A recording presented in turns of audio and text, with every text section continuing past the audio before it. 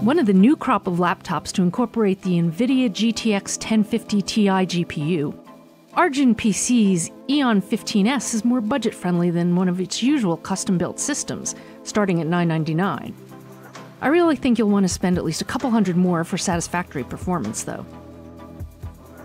There didn't seem to be any unusual or endemic performance or gameplay problems, at least none that can't be solved by throwing money at them if they bother you too much.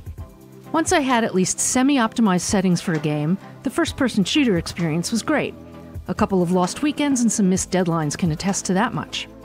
And several qualities elevate the Eon15-S above the rest of the 1050 Ti crowd. Like some competitors, it incorporates a sufficiently matte IPS display, but the Origins looks better. A lot better in some cases.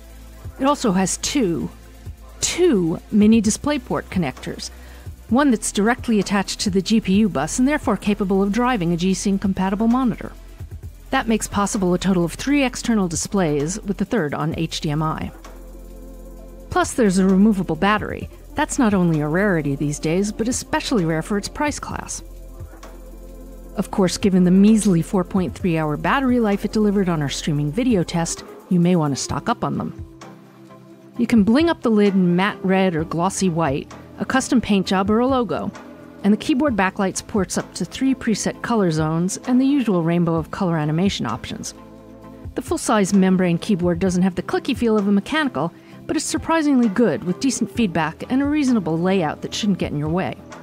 Well, it's not perfect though. The touchpad isn't great and it's selectively responsive. And the general utility doesn't allow for a lot of control over the fan, which can get loud, or other settings.